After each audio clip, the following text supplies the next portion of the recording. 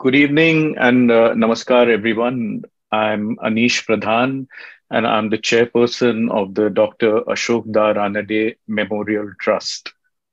Welcome to the 11th edition of our Dr. Ashok Da Ranade Memorial Lecture Series.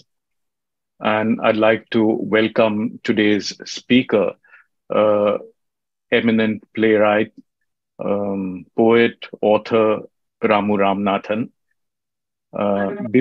Before I go on to hand over the reins of this evening to our honorary secretary, Anjum Rajabali, eminent screenwriter, I'd just briefly like to mention what the trust is all about.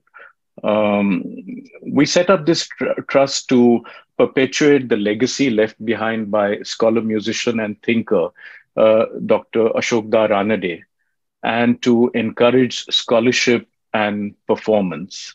In particular, his work in the field of cultural musicology, which spanned a number of areas like the philosophy of music, music theory, ethnomusicology, and several allied disciplines. We wanted to focus on these areas as well as on the other arts, which were close to his heart too. The presence of cultural plurality and diversity in India and its reflection in the musical landscape of the country was a significant area of engagement for Dr. Ranade in his writings and lectures. And it is this idea of inclusiveness that we hope to preserve and propagate through the activities of the Trust. I'd like to briefly mention here that Dr. Ranade's collection of books, his writings, his lectures are very carefully documented and catalogued at the Dr. Ashok Da Ranade archive situated in Pune. Please do visit the archive. It's headed by Dr. Chaitanya Kunte, also our trustee, and Shruti Kunte, and they will be ever ready to help you resolve your queries. Also, please visit our website and our YouTube channel, Dr. Ashok Da Ranade Memorial Trust YouTube channel, to listen to all the previous lectures that we've done, as well as brief snippets of the seminar we did on film music a few years ago. With that, I now invite Anjum Rajabali to moderate the session. Thanks very much, Dr. Pradhan. Welcome all of you again on behalf of the Ashok Da Ranade Memorial Trust. There are 4 trustees here. The chairperson is Dr. Anish Pradhan, who you just heard. Then we have Dr. Chaitanya Kunte, who you can see here. He is a trustee of the trust. And then we have Mr. John D'Souza, who doesn't seem to be visible, but you can see there he is. He is against the backdrop of the poster of the lecture itself. He is also our trustee, and I am the honorary secretary. Ramu Ramanathan is somebody that we have been wanting to call for this talk for the last 2 years or so. But for some reason or the other, it didn't seem to work out. And one of the reasons was his movements, then COVID, and then connectivity issues. But I had impressed upon him that as soon as he is able to, he has to come in as our speaker. There's a special reason for this, of course, because the spectrum of topics that we have tackled in the Memorial Lecture Series were all those in which Dr. Ranade had a stellar contribution and was very closely engaged with and connected to. In theatre, Ramu and Dr. Ranade were actually very close, if it would not be wrong to say that despite the age difference between the two, Ramu was a personal friend of Dr. Ranade and Dr. Ranade as such. So there was a lot of mutual respect and affection which was shared between the two. Ramu will refer to Dr. Ranade and, of course, mention a couple of anecdotes which also are connected to the title of this lecture, 8.5 Reasons. And he will give you a context as to how it came about as a mutual joke between Dr. Ranade and him. But a little more about Ramu Ramanathan. He is most known as a playwright, of course, and his plays Cotton 56, Polyester 84, Mahadevbhai, Comrade Kumbhakarna, The Diary of a Word, Jazz, and others have been performed in multiple languages in India and abroad. Apart from that, he's also been a book writer. He's got 3 books to his credit, 3 Sakina Manzil and other plays, which is a collection of 8 plays totally, and 2 collections of poems, My Encounters with a Peacock and To Sit on a Stone, and other shorts. Currently, he is working on his 4th book, which is based on his theatre experiences in Mumbai, which of course all of us are keenly looking forward to reading. Apart from that, he's also a columnist, writing for various newspapers on a regular basis. He's also co-edited 2 books, Bookbinding with Adhesives and Babri Masjid, 25 years. As the editor of the magazines PrintWeek and WhatPackaging, I mean, which is really, there is a personal history behind that.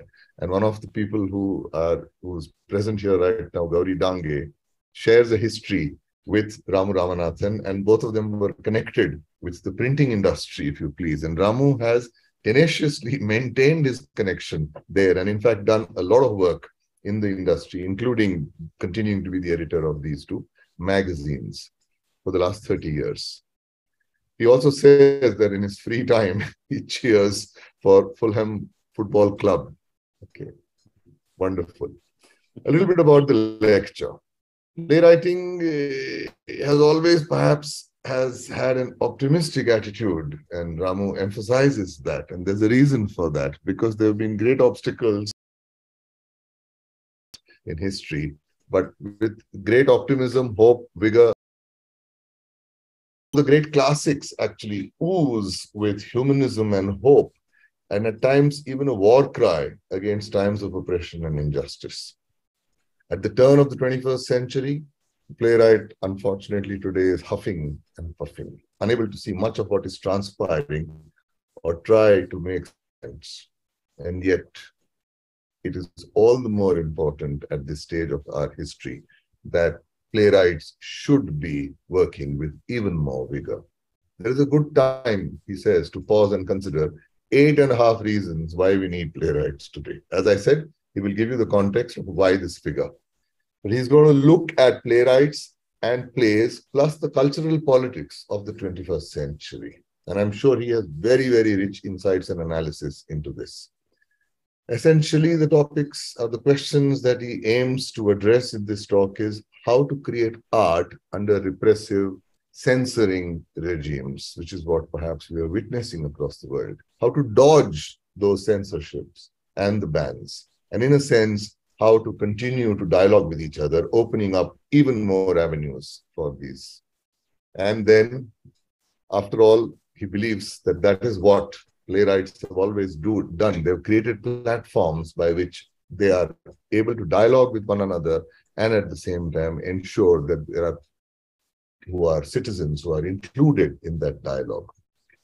So without further ado, let us turn to what it is that we have gathered here for, which is to listen to Ramu.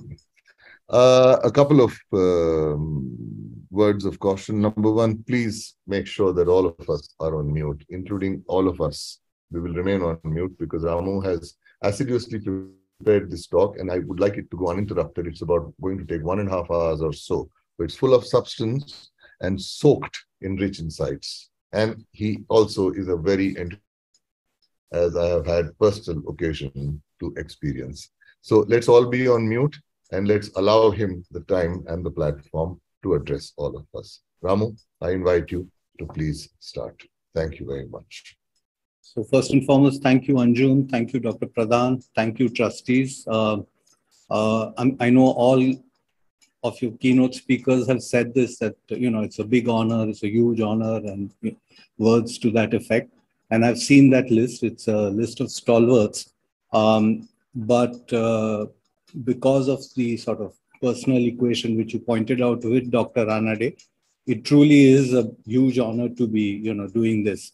Somewhere I feel the old man will be having a chuckle because he knew I was not very good at this public speaking thing and, terrified. So I'm sure he's having a good laugh about this. So interesting relationship with Dr. Ranade. The astonishing thing was with some of the greats in Maharashtra, I never knew they were the greats till they exited. So be it Machindra Kambli, be it, Vinda Karandikar, be it, Ram Bapat sir, GPD. It's the day or 2 days subsequent to their exit from the planet that I realized, how big their contribution was and how huge. And one of the things that, I shared with Dr. Ranade was a huge repository of really bad jokes. He was somebody who enjoyed puns in all languages. And, the age difference, I think, somewhere got erased because of that. Then he had this sort of uncanny thing of asking Ankin, which would be in Hindi, or, and something to that effect. And, one had to always have a treasure trove of things to tell him about what is the latest that is happening in the world of theater, in the world of literature, what I'm reading, where I traveled. In those days, I was sort of traveling through Uttar Pradesh, I remember. And so I would be returning and telling him stories. But I think my go-to became a gentleman by the name of Austin Freeman. For those of you who don't know, he's the contemporary of Arthur Conan Doyle. And his Thorndike is on par to Sherlock Holmes.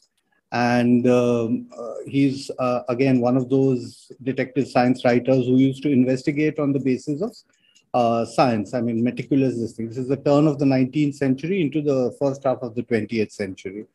And the clues were usually things which were derived from the laboratory of Mr. Thorndike, the detective. So I had, again, huge amounts of data which I could share with Dr. Ranade. Things like, do you know the melting temperature of tungsten, which is, by the way, is 3,422 Celsius? Do you know what is the melting temperature of platinum? Trivia like that, and which he, again, enjoyed.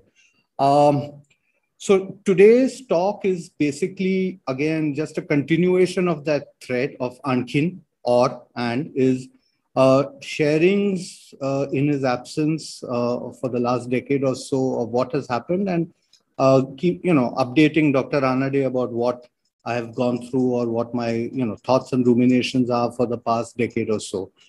The reference to 8.5 is the Fellini film. And as some of you are aware, Dr. Ranade spent a considerable amount of his time at the NCPA. And there was a screening, I don't know whether it was part of a film festival or it was a specific screening or a curated screening. And in those days, the VHS used to be the popular mode. And there was a technical glitch, as a result of which, now I don't remember the exact detail, but the audio was on and the subtitle was not on, or the other way around. But basically, there was a technical glitch, and the film was being screened, in the little theater there. And Dr. Ranade's favorite joke was that for the first 15-20 minutes, the cinema experts watched the Fellini film and, praised it to sky high, without realizing that there was this technical glitch and this whole thing of, our enforced notion about art. So what I'm going to do is really travel through 8.5 points through the next few minutes, maybe an hour or so, rush through them. The idea is, again, instead of making it just a sort of single point of discourse, share about 8.5 things that, one has gone through, read, and so on. A lot of what I'm going to try to share with you is related to plays, playwriting, cultural politics, and some contextualizing to theater. So that's broadly the background. The talk is a tribute to Dr. Ranade. It's more or less to answer his question, Ankin. And the third is there will be about 8.5 points, which I will sort of rush through. My opening gambit, which is supposed to be my opening to the talk, is the most wonderful line by Shakespeare in Richard III, which is, "Now is the winter of our discontent." And that's basically what I start with. And that's one of the things I was able to do during the COVID, pandemic, whatever, the last 2.5, 3 years is read Shakespeare. So as you're familiar, I'm a theatre person, and to a large extent, whatever my association with Shakespeare has been on the stage. I've seen him performed, I've seen films, etc. But the thing was, I realized I'd never read him. So I had this huge collection which belongs to my mother, and I borrowed that and read his plays in the chronology as he has written it, play after play, and it was meant. And again, in lieu of some of the things that Anjum spoke about, when I finally read Richard III, I realized that this particular text is the most political play that I've ever read. People talk of Brecht, people talk of Odette, people talk of, Badal Babu, etc. But this particular play by Shakespeare is probably the most, important text by Shakespeare, and it is one of his early history plays. So again, 2-3 reasons why I feel so. Number one is a play is never a play. So always keep that in mind. I mean, a play is a sum total of multiple things. There's the offstage, there's subtext, there's the spoken, there's the unspoken, etc. And here again, I point out to something that Dr. Ranade had, created at the NCP. It was a little theatre magazine called Facts and News. And what it really did was looked at plays from the point of view of everything else that transpired, with the play production. So, for example, if he was talking of Gashiram, it would not be confined only to interviews with Tendulkar Saab and Jabbar, etc., but it would be copious amounts of interviews with, the assistant directors, the costume designer, to someone who's coordinating rehearsals, etc. So as a result, for someone who did not belong to the Times, or to someone who was not associated with, the rumblings that were transpiring, the cost of tea, to the rehearsal cost, to the running cost, etc., that entire mechanism unfolded in front of you. And the same thing happened. So it was an important lesson for someone like me who was just starting out, that how does one look at a piece of writing or any piece of, theater? And basically what happens to a play before a play is born. It's what in theater we call the pretext. And in that pretext, there are innumerable things that are transpiring. And what the playwright is ultimately doing is like the magician on stage with his, magic trick is he does that little aha act, and that is what we get dazzled by. But there is huge amounts of preparatory work that is transpiring prior to that. And that is precisely what Dr. Ranade had taught us to, notice, before we get into the. So what happens with Richard III? So again, in lieu and keeping with the theme of the, the talk 8.5, there are 8.5 interesting things that are happening with Richard III. All right. So firstly, keep in mind that we are talking about the most famous playwright of all times. We are probably talking about the greatest. And if you're talking of the greatest, there are important lessons always to learn from it. The first thing that we learn from Shakespeare is his life is shrouded in mystery. We don't know who he is. We know very little about his personal life. And you will understand now in the next few minutes as to why this is so. Before Shakespeare was born, England was the land of religious conflict. There was a clash. And you can see the shift, from the Henrys to Mary to Elizabeth, Protestantism to Catholicity, then back to Protestantism, then back to Catholicity, and then back when Queen Elizabeth's reign of 40 years begins, is back to Protestantism. Okay, and so that's what has happened. And during Queen Elizabeth's reign, this is the third thing.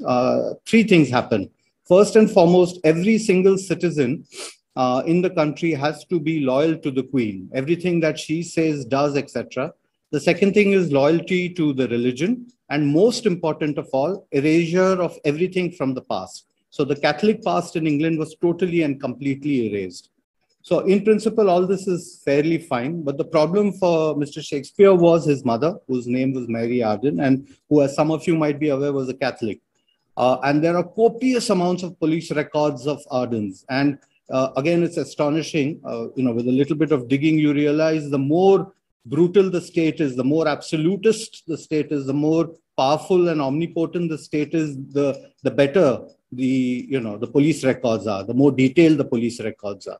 And there are innumerable things of, the Ardens being spied on, being harassed, being, summoned, all kinds of things. And then there's an interesting set of events. And again, I won't go into the details, but two of Shakespeare's relatives, one of who happens to be Shakespeare's cousin, Charles Somerville and Edward Arden, is accused of treason, again, because of this Catholic-Protestant clash. Finally, they're arrested. The police land up. They're arrested and taken to the Tower in London. They're tortured. They're sentenced to death. And then finally, Edward Arden is killed in the marketplace. It's a hanging, very similar to what happens to, Danton 100 years ago, 100 years later. And in the finest tradition of theatre of cruelty, it is the most, the apotheosis of theatre of the cruelty, because it's not merely death by just killing or beheading somebody or hanging somebody. First, the limbs are maimed, then the eyes are gouged, then the internal organs are disemboweled. And as one of the memoirs has written, you are lucky if you die before all this happens. And you can also see where Shakespeare is borrowing some of the, the gruesome metaphors of some of his later plays. Now, keep in mind that at this point of time, more or less, Shakespeare has decided that he's going to be a writer. He's 19. He has seen this. And what he has seen, he hasn't forgotten. And he never forgot what he saw. The arrests, the surveillances, the killings, the non-stop being on the radar. And so he makes a very conscious decision. Here is a person who, as a playwright, decides to live one life in public and a totally different existence in private. Again, remember two things. And again, you can see the parallels that are there. England is bitterly divided. There are two sides very clearly. Society is totally schizophrenic. There are religious divides, there are communal divides, and everybody is keeping an eye on the other. Everybody in and around you is an informer. The gentle and benevolent Queen Elizabeth has unleashed this police state. There are surveillance maps which are created where, there's data mapping. Every single Catholic in England is being monitored. Every single Catholic who's a sympathizer is, looked upon with suspicion. And every single Catholic is suspected of being more loyal to the spiritual authority of the Pope in the continent. And every single Catholic, there is always, innuendo, there's always rhetoric that this particular Catholic wants to overthrow the Queen and ultimately return to the old ways, the old faith, the old habits, the old religion. So what does Shakespeare do? He's obviously a survivor. He's very street smart, and he's also seen what he has seen in the last 19 years of his first 19 years of his life. So he decides to join a Protestant theatre group. So Catholic who joins a Protestant theatre group, it's called the Queen's Men. And the plays that they perform are essentially propaganda tools for the Queen and the Empire and the state. So basically full of rhetorics. It's anti-Catholic rhetoric, it's vulgar, it's patriotic, it's full of nationalism. And basically it prepares the citizens and the country for war. So again, all of this sort of sounds familiar, right? And in all this turbulence, in all this turmoil, Shakespeare spots an opportunity. He does not sort of crumble under the pressure and say that it is going to be extremely difficult for me to be writing my plays, etc. Instead, he turns around what he sees as sort of overwhelming challenges and basically lives a double life. So here is one of the greatest minds of human civilization, one of the greatest talents, and he becomes a kind of a chameleon, and he has to be. He's surrounded, even though he's with the best of people in the bars, the brothels, and the boulevards of London, but he knows he's surrounded at all times by spies, informers, double agents, and the police state. He is on the radar, and that's the time Shakespeare unleashes his history plays. I would strongly recommend each of you to read Richard III. I can, go into great length, and that can be a separate 1 hour where I go into each scene, each sort of act of the play, and you realize his true genius. So to be a Catholic, keep all this in mind when you read this play and write a play like this and not be arrested for treason by the religious thought police. So that's number one. The second thing is to say what you say as a playwright. And at the same time, there is the veneer, the surface of everything to save the soul of 1,000-year-old medieval history. So he looks like he's, holding up that entire ideal of the, Queen Elizabeth regime to dodge censorship of the state, to ensure that, the theatre group does not get a ban from the religious right. And, it's a formidable group as it is, over here. And more importantly, to enforce the Queen's will. And then at the end of it, it's not as if he's written, an experimental play, which is just going to have one show or two shows. He writes the biggest box office blockbuster of all times. It's extraordinary. So he literally takes this entire text and, turns it upside down and, basically to put it in today's lingo, he's the coolest cat in London at that time. During the COVID months, one of the things I did, so while reading the play, of course, all this hit me. And as I said, I kind of doffed my hat about 1,000,000 times to Mr. Shakespeare. But then I thought, hey, is this just in my mind? And then, one read the play with a whole lot of very young people during COVID online. And two things emerged after the text was read and, the response from very young people who were probably the same age as Shakespeare when he wrote this particular text. Is number one is how Shakespeare is creating literature as a surrogate to religion. And that is an extraordinary thought. And if, you flash forward, you realize that that is what the 20th century project was, that you had all these religious states or feudal states, and you're toppling it with probably one of the best weapons in our armory, which is literature. And the second thing is what Shakespeare teaches us is the games that playwrights play, how authors mock authority and how they do it without authority realizing how it should be done. And so this became a kind of a go-to play for me, for anyone who would come to me and say that, tough times, turbulence, turmoil, my voice is in a minority of one. How do I sort of stand up to this omnipotent state, which is, all-seeing, all-knowing, and apparently invincible? Richard III, Shakespeare. And, as they say, when you have to learn your lessons, you learn it from the best.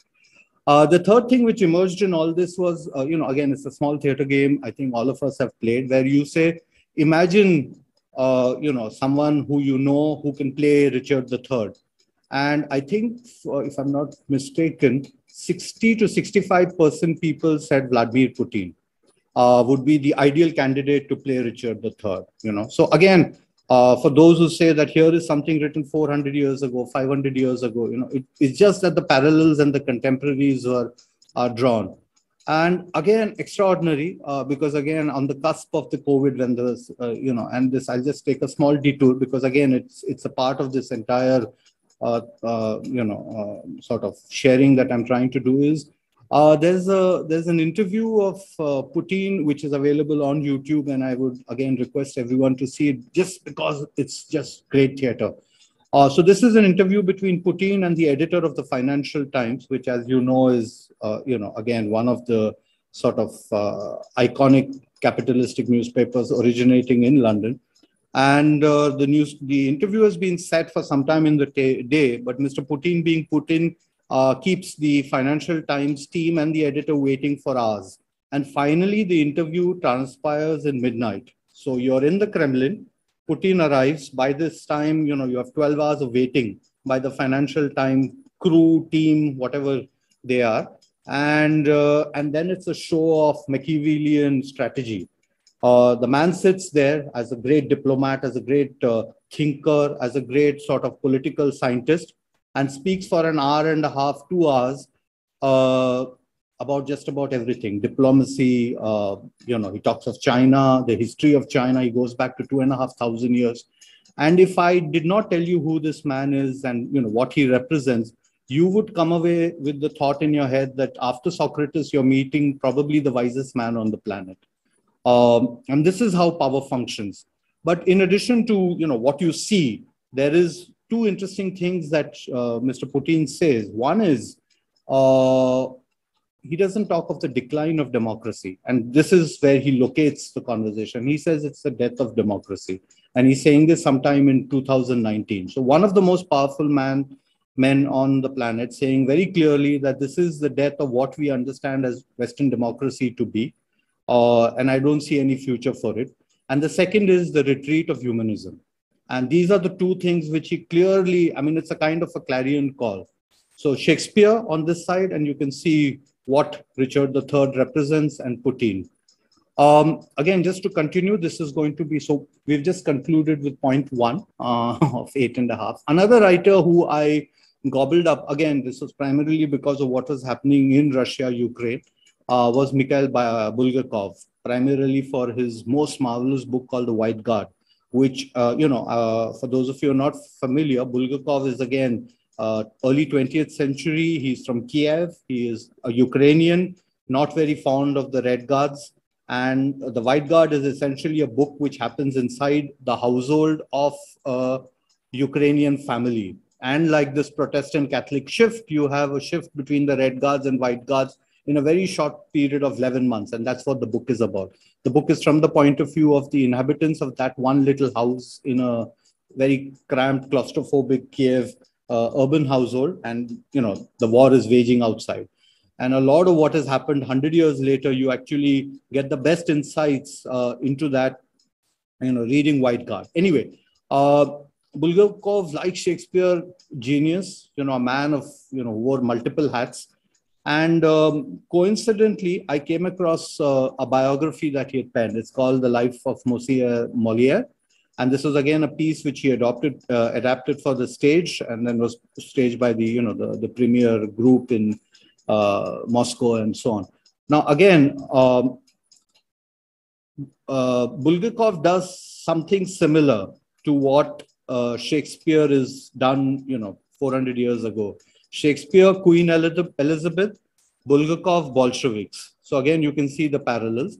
But the more interesting thing is what Bulgakov does with Jean-Baptiste Poquelin, who's aka Molière. So I'll just read this out. Bulgakov was a satirist and dramatist. Molière penned Tartuffe and the Misanthropy. They both are writers who basically explore shortcomings of high and mighty folks and human folly. But what makes both of them very interesting, and here you understand what Bulgakov is trying to do, is they created art under repressive regimes again. So Bulgakov under the Bolsheviks and Molière under Louis XIV. So this again meant that every single word that you wrote was being scrutinized. There were diktats where you had to actually rewrite copious amounts just because it offended one of the ministers or sidekicks in the darbar of the king.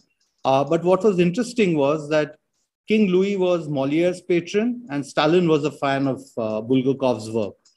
And when you read the biography, you realize actually after you read the entire thing, and then of course you dig out, like Shakespeare, you dig out little nuggets about Mr. Bulgakov, you realize Bulgakov is not talking about Molière at all. He is talking about himself, and he is talking about the times that he is inhabiting in. And in a sense, it's marvelous. You find these two great writers are actually in dialogue with each other. Again, because of paucity of time, I won't be able to do this, but there is this marvelous sketch in the book about Molière's funeral and what happens, the last maybe 15 pages of the biography. And it's one of the most poignant bits of writing. It's a blockbuster film dying to be made. And as I said, there was a stage production, there was an opera, etc.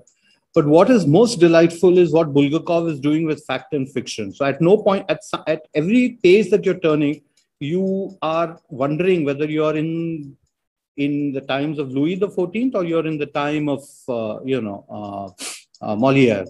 And, how much of truth, how much of lies, and, how much of the biography is actually a testimony of history, a testimony of truth, and a memoir of another great writer, or is it just a kind of subversion of this regime that you're talking? So it's a constant battle mainly, and the trick that Bulgakov is using constantly is lies. And again, we tend to always have these notions about writers, authors, and we plonk them on pedestals and we call them, the apotheosis of truth and all these, wonderful adjectives.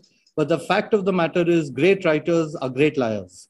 And then it's a question of which cards you deal, how do you make your lies superior to that, the lies of the state, because you're dealing with something which has a machinery and, all of that. And in my view, what Bulgakov is doing with this book and what Molière did with his plays is using lies. And you realize that lies are the biggest armory in any good playwright's stock. Again, this might sound fanciful, but again, one of the playwrights I read copiously during the COVID was Tennessee Williams. I'm unfortunately not a very big fan of American playwrights and authors. And so again, I took a deep breath and read this. And Tennessee Williams is again approximately early 20th century. One of the big themes that he's talking about is American individualism and the extremes to which it goes to. And there's a play of his which I read called A Cat on the Hot Tin Roof. And again, when I've seen productions, there is the movie versions, etc. And there are two things that emerged for me when I read The Cat on the Hot Tin Roof is I realized I've been reading the play wrong all along, all through my last 45 years of my life. And the genius of this particular play is that every single character on stage is lying to everybody else all the time.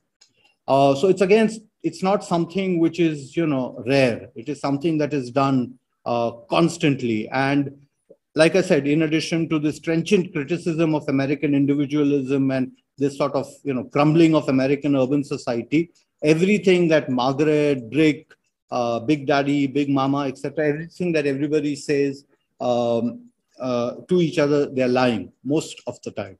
And this was again a huge lesson for me that the greatest of playwrights lie.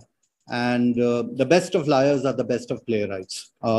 Again, just to sort of conclude the Bulgakov, sort of episode, the day he died, as I mentioned, there was affinity between him and Stalin. There's a call that comes to the Bulgakov household, and somebody picks up the phone, and there's someone on the other side of the line who says, "I heard Mikhail is dead." She says, "Yes, who's this?" She said, "Answer my question." She said, "Yes, but can you tell me who it is?" He says, "That's not important. Is he gone?" And then there's a silence, and the person in the household says, "Yes, Mikhail is dead." And then the phone is cut, and the person is left holding the phone. And according to a lot of people, the person who made that call to the Bulgakov household was Stalin himself. So that was the kind of proximity and great writers who were thinking that the importance of great authors in their sort of state and why they groomed them, etc. But more importantly, the lesson that we learn from what Bulgakov does with Molière is in addition to the lies, this whole thing of cultural critique. Plays are there as part of this whole ethos of cultural critique. And if, the famous adage that if the play is the thing, any good playwright should know how to play with the thing, and that's again why you have playwrights. Anyway, so I come to point 3. It's football season, and I think in a few hours we watch the Argentina-Croatia game. I did a delightful play in Malayalam. This was again, probably the same age when I was when Shakespeare was writing Richard, or thinking of writing Richard III. It's a play by Tupatan. It's called Train to Argentina. It's a short 15-20 minute skit, and probably one of the most incredible pieces of theater that I come across and probably had the opportunity and honor to stage. The play has a very simple premise. It's an obscure sort of station in Kerala. There are two individuals who get into the bogie. It's a second class, third class bogie. Person A is looking at person B and person B is looking at person A. But more importantly, they're looking at each other's objects. And there's constantly an announcement on the railway station megaphone saying that this train is, get into the train quickly because this train is en route to Argentina. And that's the bit of, Malayali genius in the sense of making a connection between Kerala and Argentina. And there's some little trivia and banter. And then what happens is this simultaneously as the announcement gets more and more absurd, ridiculous, what have you, this game between these two individuals gets heightened. And finally, you have everything that person B has comes to person A, and everything that is with person, and basically the props get swapped, whatever the properties are, whether it's material, etc., etc. So that's how the play concludes. And then even as the last sequence of the play comes, again in fast forward, the game begins again with they're eyeing each other again, all over again. But now A is actually looking at his own stuff, which he has stolen from B, etc., etc. So again, a play which in the true tradition of the theater of the absurd, and of course mixed with this mischievous Malayali genius, says many things. It talks about inflation, and those days, if you recall, all kinds of things were happening in Argentina. Anyway, the reason to share this anecdote is that all too often our spectrum of looking at theater and so on is also pretty elite, in the sense even the two examples that I've cited thus far, Shakespeare, Molière, Bulgakov, etc., comes from Central Europe or Europe to be. So again, one is very curious to know what is happening in other corners of the world. Equivalent, I mean, what is the equivalent of me doing elsewhere? And again, thanks to COVID and this whole online, I met somebody called Raphael, let me get the name right, Spregel-Bood. And again, what happened was an exchange of conversations with this gentleman who's basically a playwright who's located in Buenos Aires. And I'm just going to read this because this is a playwright, and so he's pretty lucid about what he's talking about. So first I asked him what is the condition and state of playwrights in his country, and he replies, it's hard to say above all for me because I don't belong to the literary micro world of my city. Please understand, Ramu, that theater authors are usually not considered writers, but they are always considered theater practitioners. And therefore, we do not participate in many of the literary debates and the literary festivals that usually look like silly football matches. Then I asked him about Borges, because I'm a huge fan of Borges, and of course also Alberta Mangual. Again, for those of you who are not familiar, he's probably one of the greatest living writers, of the 20th century who did not get the Nobel Prize. So again, Raphael says that Borges, always very valued by the Argentinians, he seems to represent some of our deepest feelings of university and failure, especially because of losing the Nobel Prize to Knust Hamsun. And that was again because of political reason. And again, it's interesting for those of you who are interested in cultural politics, if you Google on Knust Hamsun, you'll again realize where he comes from and what is the kind of anti-Semitism and that sort of politics and what happened there. And then a crucial question about Borges and the upper class, because again, this was part of the debate when people like Nabarun and all these greats for writing in West Bengal, and there was a kind of clarion call against in the Bhadralok community about Tagore and the entire 19th century Bengali novelists. So again, Raphael says Borges belongs to the upper class, and he might have been a little absent from the suffering of the Argentinian people. But he never actually participated in right-wing expressions. And again, the fallibility of writers. So far I've given you examples of Shakespeare, Bulgakov, etc. But what Raphael says is that what condemned Borges was a trip to Chile, where he was honored by the dictator Pinochet. And Borges had always expressed that he only responded to the honors offered by the Chilean state. But we know what it means to take an invitation from Pinochet, one of the most brutal dictators of that time. And many other authors wouldn't have done so, and so on. And the fact of the matter is that there was a huge attack on Borges for his politics, but detractors could not obviously attack him for his literary quality. And then comes the question of Borges and his politics. And again, the reason I'm sharing this with you is the resonances. You find the parallels because you find some of our greats floundering like Borges, and you wonder where to sort of place them in the context of cultural politics. It's not sort of easy world to inhabit. And our politics is probably as chaotic, as unruly, as unfathomable as Argentinian politics.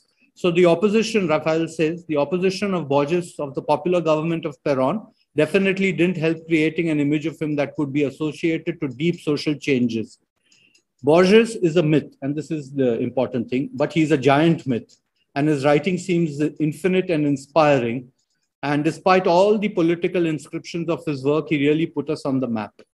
And then again, this was a question that I asked him about, that there are two popular views about Buenos Aires. One says it's a city of old ghosts, and other that it's a Latin American version of Alice in the Wonderland. Your view as a playwright. And he says, I really don't know very well what the world thinks of our poor but very beloved city. It was once a great cultural treasure, but that culture seems to be in a retreat everywhere in this vast, unkind world. What is left is a facade of wannabes and ghosts, as you say. Buenos Aires remains a big social center, at least as compared to the other great Latin American megalopolis. I couldn't conceive living anywhere else in South America, but we are far from fulfilling the myth we have invented for our own city. This Buenos Aires has always regarded every other city in the world with certain disdain. And then this theme, which I again spoke of, Argentina and Europe, because again, we find parallels to that. We have always looked up to Europe and despised our own expressions. This has made us porteños, very much hated by other Argentinians, and with some justice, I must say. But you must bear in mind that half the population of our country lives in Buenos Aires and its extended suburbs. So that's a lot of people. This makes Buenos Aires a city where many dreams come true. And then, most importantly, theater in Argentina. And so in spite of all the odds, in spite of a sort of crumbling economy, in spite of having absolutely no cultural subsidy or art support, etc., theater in Argentina is a paradise for theater makers.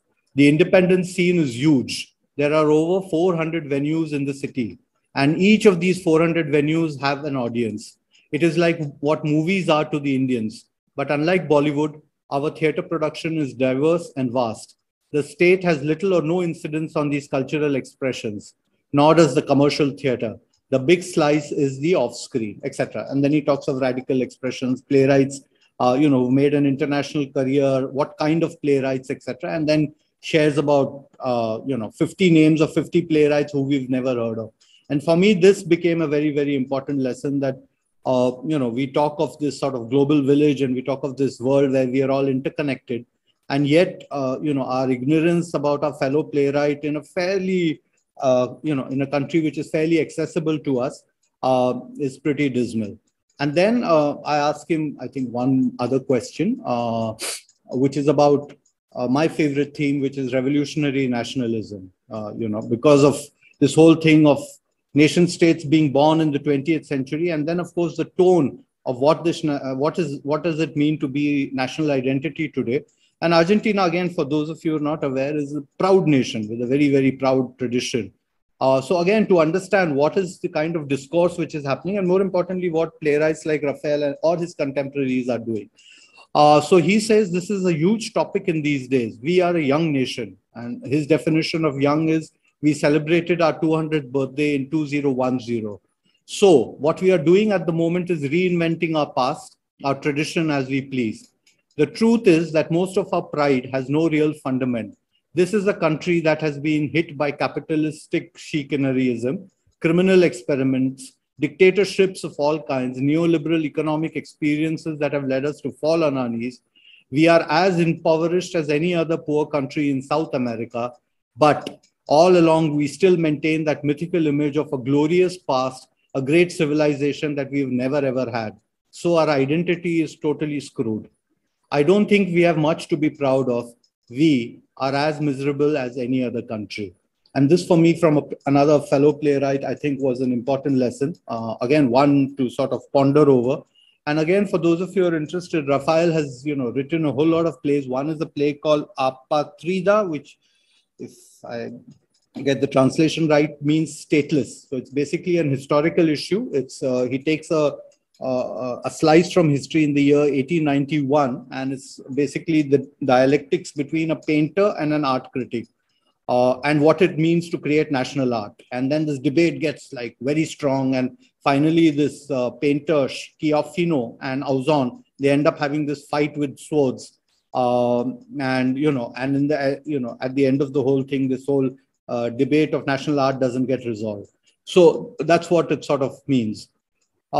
Which brings me to point number 4. So again, during the CAA, which is prior, the CAA protests in Delhi, etc., prior to COVID, I was tracking what was happening elsewhere. And again, I realized that because of what was happening on ground, friends on social media, and the kind of how the you can say the arguments were being in a way manipulated, it became necessary for my own sort of sanity to understand things from a little distance. So again, like one tapped, tapped is not the right word, but one spoke to Rafael and, got a sense of perspective.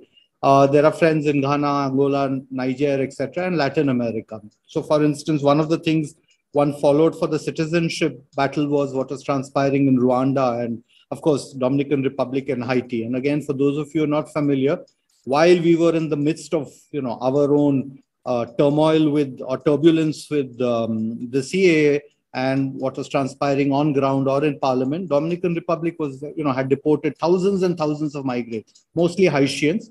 And again, it was all done in the name of this, two words which all governments love: national security. And there was this unrest, and they were, blamed that gang crimes, fuel blockades, etc. And everybody was transported to this island in Hispaniola.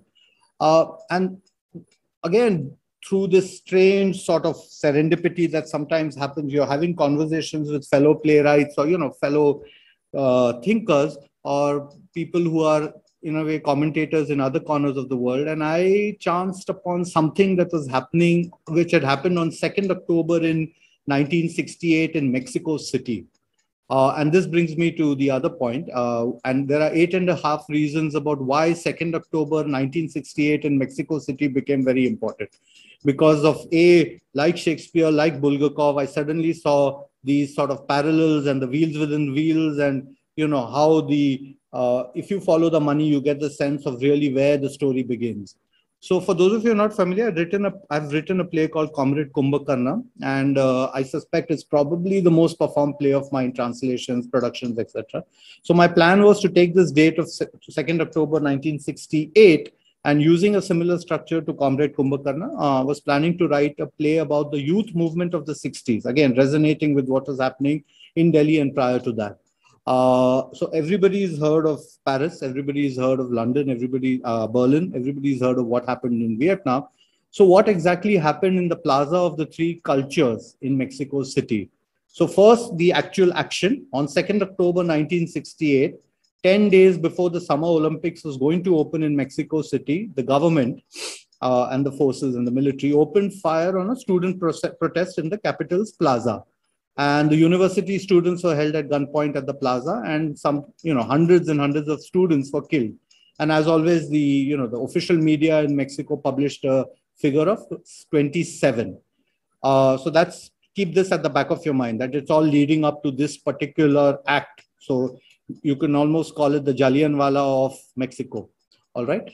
Now, what's interesting is that there were innumerable student movements that erupted in that year, 1968.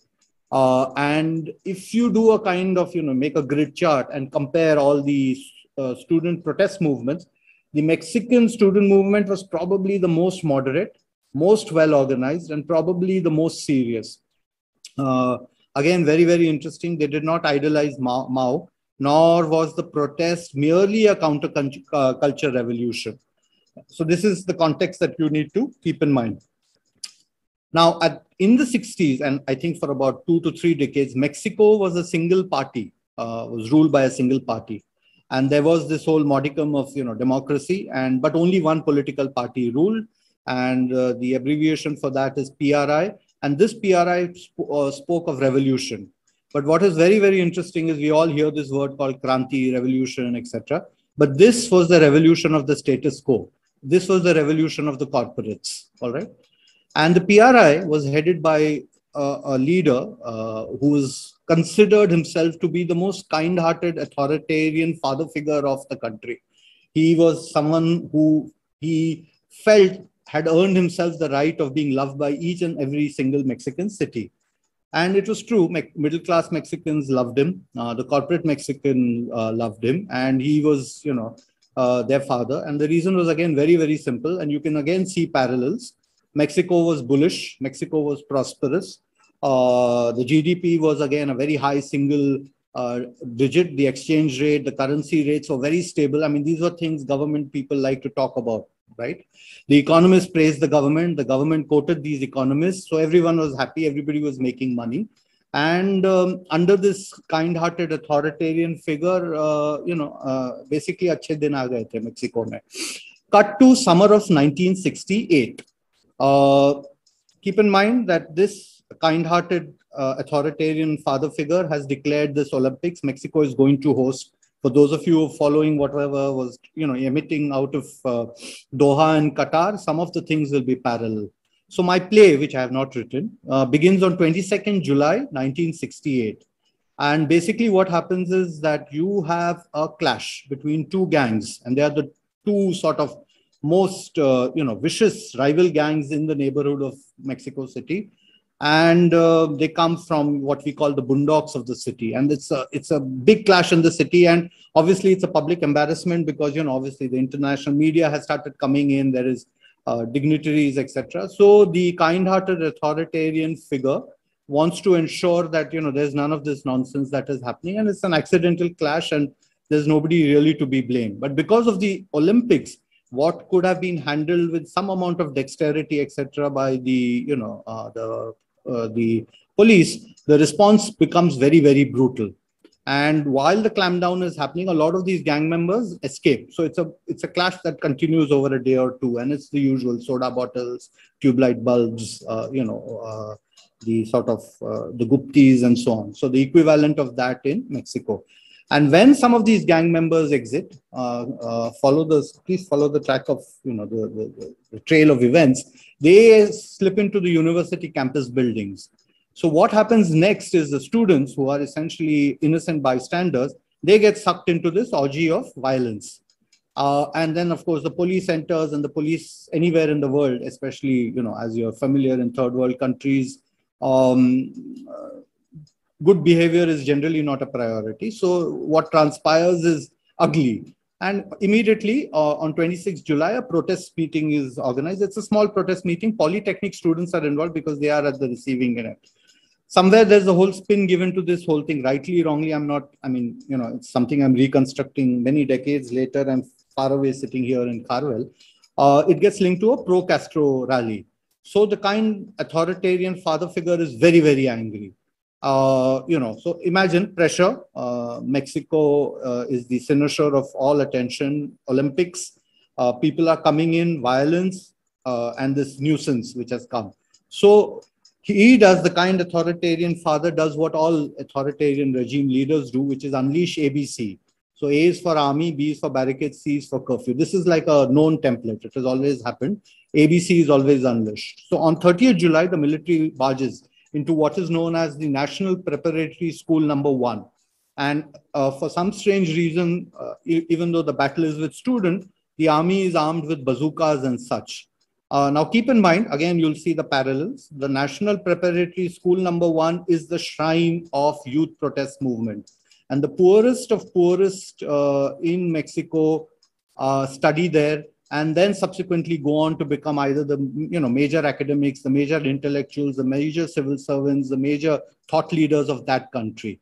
So anyway, the future of Mexico is beaten up on 30th of July. Students are beaten with rifle butts and so on. On cue, next 2 days, 90,000 students on the streets. Again, the parallels. Sympathy strikes all over, and 150 educational institutes join in this whole thing. So you have 150 educational institutes and their students on the one hand, and you have the authoritarian father figure on the other with the armed forces. Now, the problem is that with all major movements in the third world, the larger a movement becomes, the more unwieldy it is. And so it happens. You have a few leaders, and they say what, leaders of mass protest movements say, that all dialogue with the government authorities will be held in public because they are familiar, as Bulgakov had pointed out to us, lies, lies, and lies. So be familiar. The kind-hearted authoritarian father figure says, yes, okay, but the deal is the Olympics have to transpire. Now, simultaneously, August, September, the movement is growing, repression, same thing that is happening with Queen Elizabeth's England, police state clampdown, informers, spies, double agents, innuendos, etc. Now, something interesting, and these are the lessons that, when you're studying cultural movements, as someone like me tries to do, is that there are 4 or 5 patterns that have emerged from this. I mean, there are innumerable. As I said, I'm still, 10 steps removed from this whole what transpired on the ground. So number one is that they, instead of marching in the traditional way, you know, with a sort of cry, they perform plays, they perform skits, and they sing songs. So that's number one.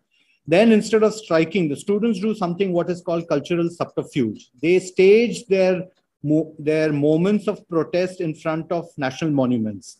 And when they do it in front of national monuments, they tell the history of that national monument and in a way reclaim.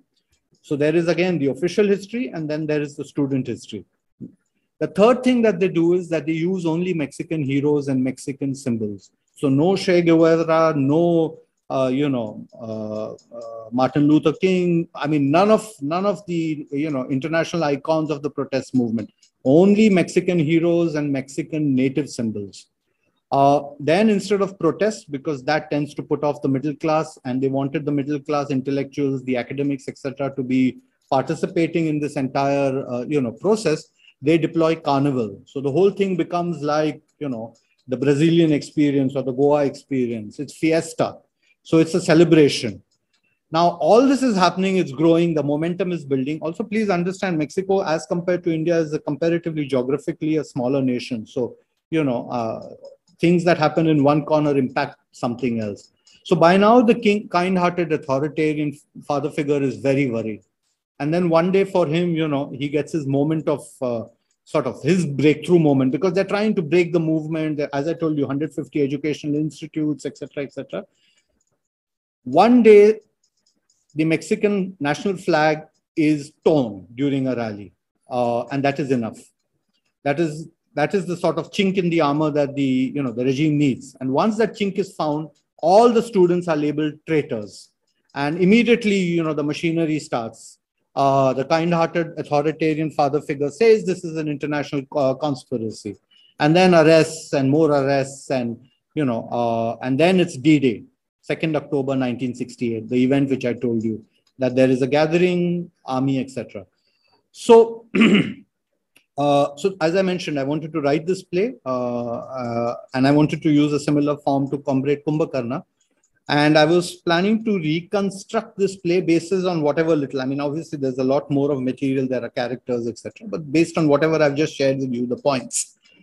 But as most of you are students of theater and are keen sort of connoisseurs of the art, you will know that a play is not merely neta, characters. A play is not merely the plot, katha vastu. A play is not merely confined to its rasa siddhant. It's about the narrative. And what fascinated me most is the narrative. So this particular text of 2nd October 1968 had 4 narratives. And bear in mind that any play, even a sort of abysmal play which you're not very fond of, has a narrative. There is something that is lurking beneath the surface which is dying to emerge. So the 4 narratives for this particular play was: number one, there was a very strong narrative that everything that was happening or had happened in the last 3 months in Mexico was because of the foreign hand. Cubans, communists, Trotskyite groups, and basically that they were deliberately spreading discontent, and it is these groups that had funded the protest. So that was one very strong narrative. The second narrative was a very strong involvement of the USA, CIA, FBI involvement in the entire affair. I mean, it was all masterminded right to a blueprint that every single day, hour by hour, everybody knew what was going to happen. I mean, it was almost as if these are all actors and they had been given their cues and exit entries, and everybody was going to enact their play. Then the third thing which was most revealing was that the kind-hearted authoritarian father figure was not really the person who was running the country, nor was his union cabinet ministers, nor was the military, but it was this contact that they had with US pro-consular authorities in the country. And subsequently, there are CIA documents, again, one got access to that as well, which reveal this closeness. And again, the briefings that were happening, including on 2nd October 1968. I mean, and that's how politics functions. If you follow the money, you get the clue, like our friend Thorndike. And the fourth is how this whole thing has been kept kind of a secret, and it has totally got erased from public memory. Of course, Europe is not interested beyond a point, and that most journalists, because one spoke to a few of them, are clueless about this. We are talking of today's journalists, not back then, is because The news beats and the media briefs limited them to the official stats and government, facts, and that is all that they. That is all is the gospel truth for them. So this is the total construct of a play that was never written. Now there are two asides. When the curtain comes down, there are two things that we got to know: that when the kind-hearted authoritarian father figure went to his grave, he died or went to grave believing that every single Mexican loved him. That feeling never escaped. That was number one. And the second thing, which was actually the reason why I wanted to write this play, was that when one of the ministers in this particular ministry was asked why the students protested, why the massacre happened, why to date nobody knows where hundreds of students are missing because they just disappeared and vanished into thin air. This particular minister said in all seriousness, the mini skirt is to blame, attributing it to the corrupt influences of the Western civilization and so on. So this is the story. It's the play. The title for this play was going to be The Plaza of the Three Cultures. And it, of course, is, like what the Tiananmen Square is in China or what our own, battlegrounds were in the capital. So I wanted to write the play again for a couple of reasons, because as I said, there's a narrative and there is always that Shakespearean reason why you're doing things, right? So for me, the interesting thing was that this play, in a way, for us, the 20th century was, in a way, culture toppling the old regimes, religion, monarchy, dictatorship, etc. And culture then became that strong foundation on which nation states with all these sort of, with the constitution, etc., were empowered on. For me, this particular date, 2nd October 1968, is the beginning of where I see the retreat of humanities from our colleges and from our campuses. And again, this is very, very crucial, because for art to thrive, this retreat is, makes the whole thing an impossibility. And then you come to the present state where, art then becomes commodified. Art then, or culture, becomes only an industry and everything else is forgotten. So what you see is that universities no longer become what we call the center of dreaming the impossible dream, of daring to ask that which we cannot ask. And then, so what is the role of a playwright in such circumstances? Is to champion the just cause, because usually the just cause is a lost cause, right? And this plaza of the three cultures, or what transpires there, is the capitulation basically of political legitimacy and people's movements in front of what I call brute force and the political state and bullets. So why didn't I write the play? Because like Joseph K. in the trial, I know I'll be charged by unidentified informants for a crime unnamed, perhaps. And this brings me to another writer I gobbled up during the pandemic. And this is a small little thing mainly for Anju. This is one of the writers I was reading, Nelson Algren. And Anjum, this is one for you to read at some point of time, if you haven't. Again, as I said earlier, that, American writers is somebody from whom I've always kept a barge pole, but Nelson Algren is someone I doff my hat to for 101 reasons. And one of the reasons is that, there is this whole gospel called the 10 Commandments of literary criticism. And what Algren has done in his fiction, non-fiction writing has been that he has consciously ensured that he disproves all 10 commandments in his writing. And that is pure genius. So again, because I've been dishing the American regime and, what they have, their, Machiavellian manipulations in other nation states, I came across this small little essay of Algren's book called Nonconformity, and it was published in 96, I think. For those of you, so this was posthumously published. Algren died in 1981. And Algren quotes this American humorist called Jake Falstaff. And this is a small little skit that Falstaff creates in 1929. All right. So I'm just going to read this little bit. Hopefully this is a bit of a respite. This is the book that I've been talking of, Nonconformity. And again, it's just a few pages. Algren says, and again, this is the voice of authorial sanity. For if we have not, as a nation, gone psychotic, how is it that we now honor most those whom we once despised? And how a person who speaks the truth, a professional perjurer, is now called an informant? We used to call them something else in our times. Blackmail in the name of anti-communism is now dignified by the name of research services or national service. Though we always believed, by and large, in rugged individualism, we didn't until now like the idea of dog eat dog. If we don't, what is the odious hulk of Pat McCarran doing in the Senate? What is a man like McCarthy, whose mentality never equipped him for anything more than dealing a 3-card rummy trick, doing there? Never before in our history has a man so puny-minded as Jenner been dignified by the title of senator. And then Algren quotes Jack Falstaff, who is, like what the equivalent of Jack Falstaff, the name is, of course, borrowed from Shakespeare, and that is the theatrical link, is what Jack Falstaff does with dialogue. And his tradition is almost similar to what we have, the stand-up comedians of today, the Monty Python shows, or what you guys see in, in the Comedy Store, etc. And he uses the incident from Alice in the Wonderland with Alice. And it's, one of the finest pieces of dialogue. And I believe since today's session is about playwrights and dialogues, it's interesting that what one can do with dialogue and subvert the tradition. So Alice says, "I hope you will not be impatient with me. I am really quite interested in this system and I would like to know more about it." The White Knight replies, "It's very sane and very human. If you hate your neighbor as you love yourself, you don't charge him with being a hateful person. You call up the police and then you tell the police that his automobile is parked without a tail light. That's how our system works. Only we carry it a step further. Our system today is so perfect, dear Alice, that the tail light doesn't have to be not working. It can be proved that it might go out, that the tail light is potentially out." "Oh," Alice says, "the whole system seems to be predicated on the word might go out." "Might," said the White Knight solemnly, "makes right. So if you charge a man with the crime he really committed, your persecution is limited to 1 count.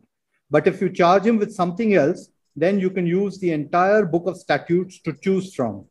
Then Alice replies, "Yes, of course. Doesn't it happen sometimes that a man gets free of everything?" The White Knight says, "Oh, certainly. But the system provides even for that. By that time, he has spent all his money on litigation. His reputation is ruined, and he has spent as much time in jail as he would have spent on the original charge anyhow." Alice says in utter bewilderment, "Then, am I to understand that most of the people in jail are innocent?" The White Knight says, "Yes, of course, dear Alice. Everyone in the world, my dear child, is innocent of something." So that's Falstaff. So we live in this world, unfortunately. Petitions, UAPAs, there's no escape. And again, I'll because I'm also keeping one corner of my eye on the time. It's 7:48. So I'll probably just rush to the end. Another master, someone whom I admire deeply, the great humanist Václav Havel. It's going to be his death anniversary. So he passed away, for those of you, on 2011 of 18th of December. And again, one of the great protectors of the citadels of democracy. For those of you not familiar, he was part of the Charter 77, etc. And like some of the people whom we've been discussing, imprisoned for his thoughts and long amounts of, solitary punishment and so on. He then goes on to become, Plato's ideal of the philosopher poet who rules, and he rules Czechoslovakia. And then when the partition happens and, the Czechoslovakian nation splits into 2 countries, the Czech Republic and Slovakia, he engineers what is called the Velvet Partition. And again, for those of us who are familiar with what happened in the subcontinent with the partition, which was bloody, brutal, gruesome, and the memories of that past still haunt us, this was an almost painless partition that was engineered by Václav Havel. So this is the man. He's also, of course, among other things, a great playwright and an important writer and intellectual. And again, because of paucity of time, I'm not able to do that, but innumerable really hilarious anecdotes about him being the president and still wearing that bohemian hat that he wore. and sneaking out of the presidential palace at 11 in the night in a two-wheeler scooter and going to the bars of Prague. Because, if he did it as the president, then there would be about 80 security guards with him. And so he couldn't do that. And then, of course, getting smashed out of his brains and realizing the president of the country can't return drunk to the presidential palace. So goes to a friend's house, where they have a guest room for him, and he sneaks in and lives the night. And simultaneously, the state has gone into mental madness because the president has disappeared. So, and there are innumerable such entertaining things about him. So he was part of the Czech human rights movement, as I mentioned, the Charter 77. And in 79, after several years of harassment, detentions, and surveillance, he was sentenced to 4.5 years of hard labor for his involvement in this particular movement. So this is the context, and he is in a prison in Hermannic. And this is a letter to his wife, Olga, who is the polar opposite of Václav Havel, but a pragmatist and a practicalist in the true sense of the term, and kept the house fire burning. So again, interesting, in this particular prison where Havel and of course some of the other his colleagues were imprisoned, was a man who was the ruler of that prison. And he considered himself to be a self-professed admirer of Hitler. He was sadistic, he was frustrated, and he was at the end of his career. And prior to this, he had also, commanded a Stalinist prison camp in the 50s. So again, he was delighted because in walked in Mr. Havel, Mr. Distenbier, Mr. Benda, and all of them are these, the most notorious dissidents and enemies of the state. And for the warden, it became a return to the good old days of 1950. A Stalinist prison camp, and he could do whatever he wanted, basically torment them. So Havel, it's a civil right of any prisoner. You can write letters home. So Havel wanted to write. And what this particular warden did was that he ensured that these letters were monitored. So letters home were one of his favorite targets, and they became the theater of a titanic battle between this man's vindictiveness and the wit and ingenuity of these prisoners. So Havel says we were allowed to write one 4-page letter home a week. And the rules were the letter had to be legible. So if it was not legible, then they had to just throw it in the bin and start again. Nothing could be corrected. Nothing could be crossed out. There were strict rules about margins.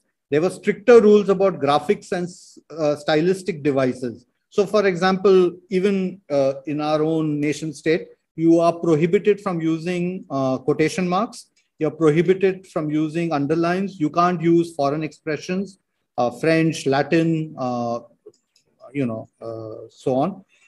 You could only write about family matters. Humor was banned. So letters cannot have humors. Puns were thrown out of the window. And punishment was serious business. So jokes were prohibited because jokes undermine the gravity of the situation. So all letters necessarily, whether it was during the colonial regime or the regime that followed that in our own subcontinent, you will find most letters are deadly serious. This is the reason. Okay. So Havel was the favorite target of this particular abuse. And Havel, if you follow some footage of what his persona was, he was this very sort of docile, very decent, very polite, the epitome of this sort of well-mannered poet in a way. And so the guards thought that this is an easy target, a soft target. So you always find one such person in your custody and then you break that person down. But Havel was visibly at ease in the presence of such crude and threatening behavior, and especially quiet and persistent refusal to back down. So they would confiscate letters in which there were too many thoughts. What's this crap about the order of the spirit and the order of being? The warden would roll. The only order you have to worry about is the rules of prison order. The only order that you have to worry about is prison order. So Havel could write a letter about something else. And when the warden told him he could write only about himself, Havel actually wrote a series of letters on prison moods. Prison mood 1, prison mood 2, prison mood 3. So he was again mocking him. And when he reached prison mood 8, the warden said, no, even this is prohibited. So you have 7 unnumbered moods in this collection, and they are there.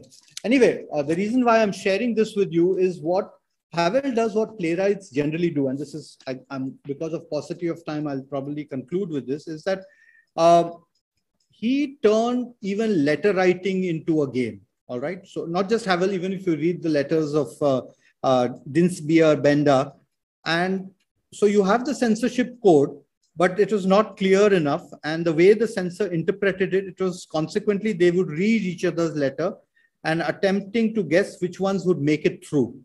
And most interestingly, they discovered what was the order, logic, and the legal spirit of the law behind this letter and the sheer pointlessness of it, of course, most importantly. And they ensured how could they beat the system.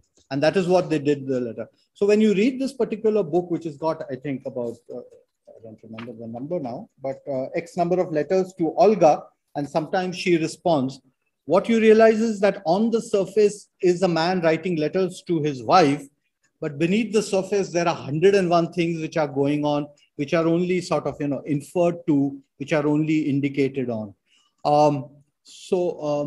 That is that. I have two other points which I'll skip through. One is I wanted to briefly talk about, the great Szabo, who's a wonderful filmmaker and based two of his films, Taking Sides and Mephisto, on plays. Because Szabo is somebody who, when I was a rookie at the Indian Express, introduced me to a Chinese play by Wu Han called Hai Rui Dismissed in Office. And again, because of paucity of time, I'll probably run through that. But again, it's an important play because this particular play was probably the most important play of the 20th century and what it did in China. And again, how, we are unaware of what happened. So basically, it's a play which he wrote for Huan wrote for the Peking Opera. It's a play that talks about the peasants.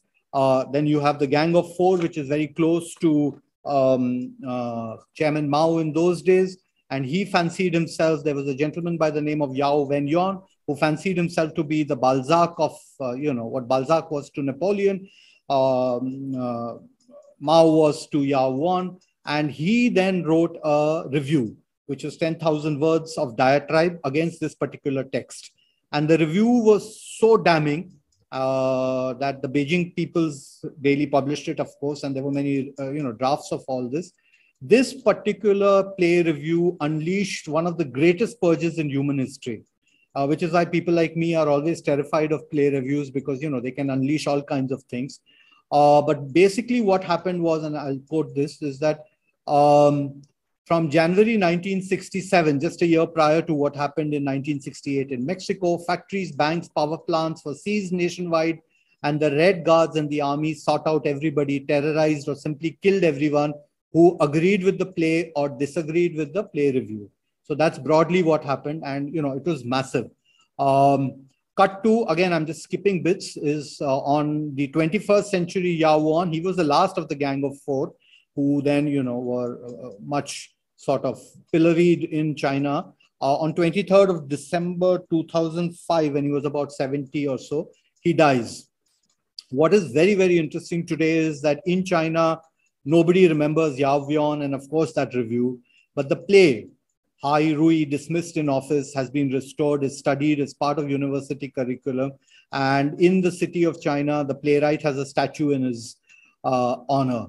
And this, again, for me, is a very, very important lesson that even in a nation state such as China with, 100 million things which we don't know about that particular country, politicians come and go.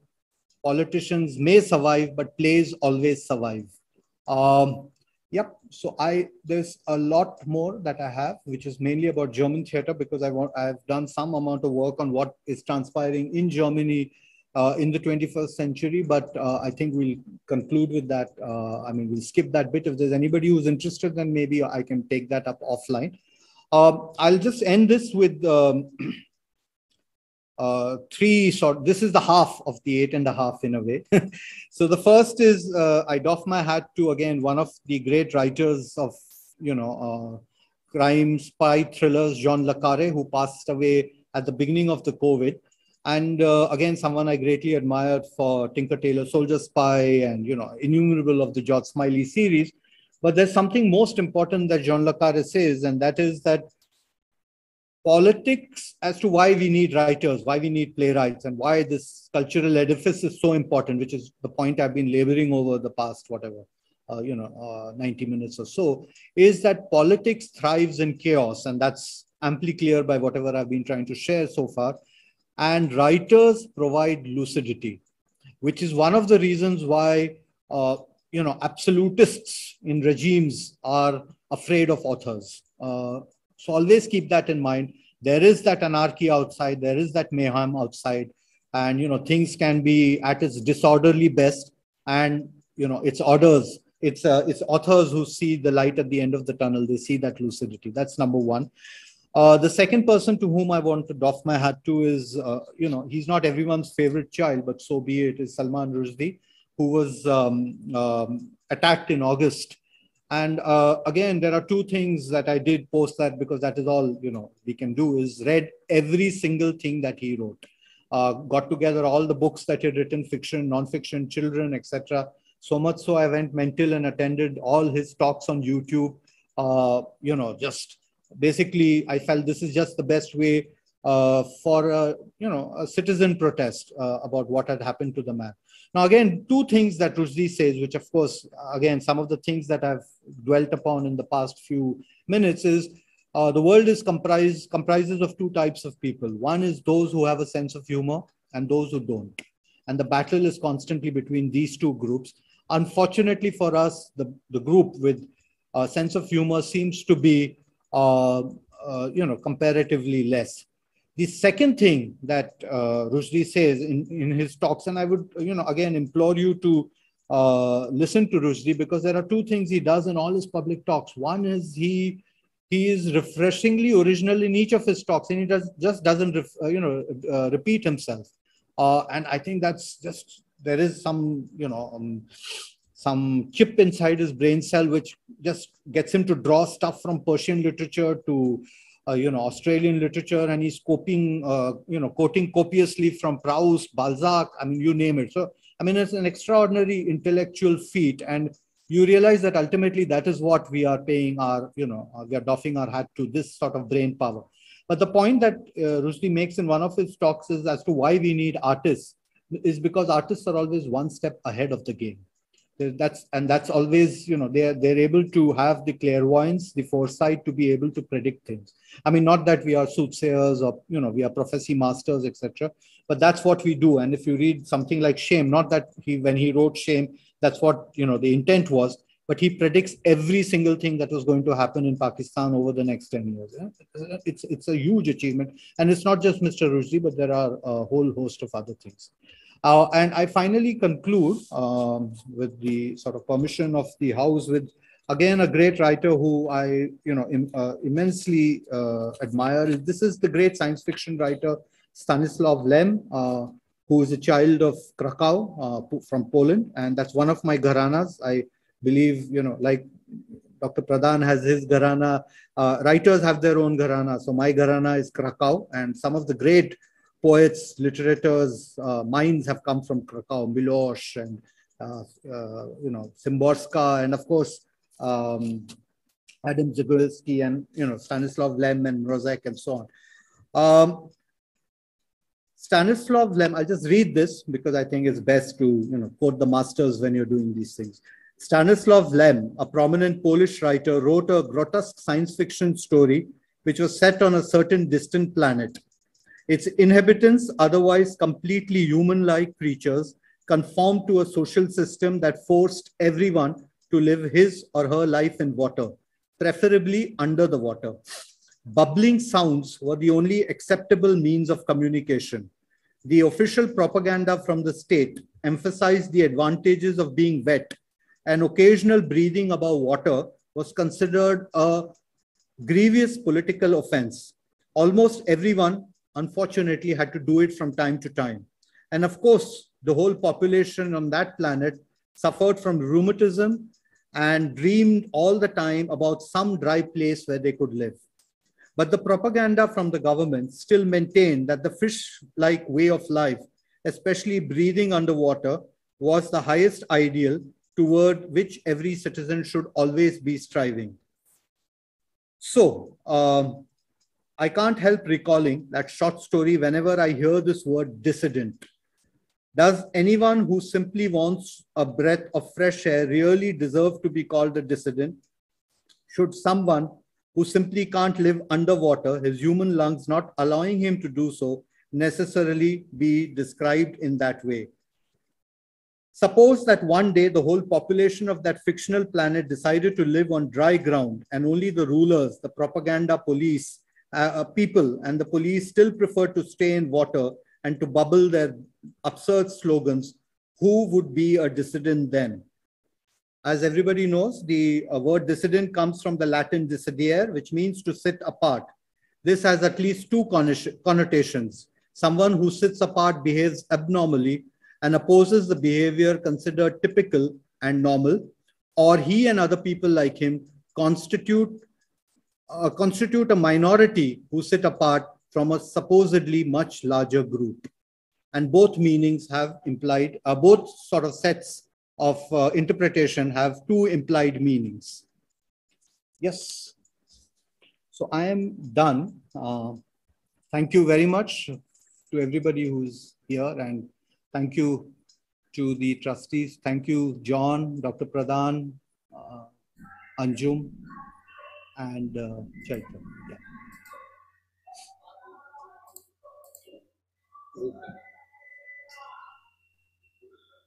So,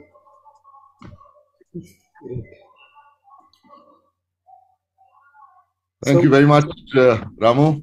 This was indeed overwhelming in the amount of substance that you have left us with and the information and knowledge that you have shared. I invite Dr. Chaitanya Kunte to perform his pleasurable duty of offering you a vote of thanks. But from my own side, personally, Ramu, since I'm the one who's been chasing you for the last 2 years, please accept my personal deep sense of gratitude for the effort that you have taken in preparing this and the amount of knowledge that you've compressed in less than, you threatened me with 88 minutes, but I think it didn't even exceed 75, I think. You know? So I wish that you had continued with the additional 13 minutes, but be that as it may, thank you very much. There will be more occasions, and we will be calling upon you to participate in initiatives that the Trust takes. But for now, thank you very much, and over to Dr. Chaitanya Kunte, please. on behalf of Dr. Ashok Da Ranade Memorial Trust, I extend a very hearty vote of thanks to Ramu Ramanathan for gracing the 13th Dr. Ashok Da Ranade Memorial Lecture and delivering such engaging and enlightening lecture on this online platform. I wish we have made in actual. This insightful presentation was indeed an apt tribute to Dr. Ranade, as he shared some beautiful memories about Dr. Ranade in the beginning. I thank Anjum Rajabali and Dr. Anish Pradhan for curating this lecture, and Mr. John for providing the technical support and making this lecture possible in this virtual format. I also thank all viewers and theatre enthusiasts who participated in this event and making it lively. Lastly, I hope we all will meet next year for the 14th Dr. Ashok Da Ranade Memorial Lecture in live, vibrant and healthy environment. Thank you. Yeah.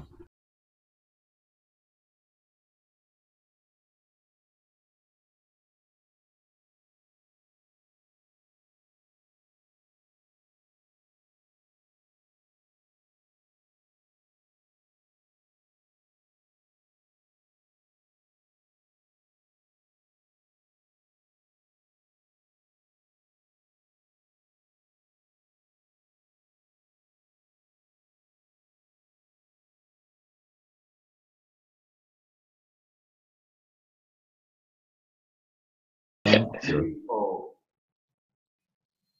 Okay. I think people are closing off. Yeah. So just a word of information before you log off. We do organize a lot of initiatives, and we also welcome suggestions for, with ideas as well as I have to tell you that while we are a modest organization, and yet we do seek to encourage research in any of these fields that Dr. Ranade was involved in, including music, literature, theater, cinema, etc. So if you do have any proposals, if you are looking for perhaps any kind of association or engagement with the Trust's activities, or if you have ideas about what else that the Trust could be doing, please feel free to write us. For now, you can use my email ID. Johnny, if you will just put it in the chat. It's my full name, anjumrajavali@gmail.com. So we would be happy to receive those proposals and those ideas, and we can inform you about in much fuller detail about what the Trust is doing and planning to do. So perhaps there can be far more interaction and engagement between you people and us.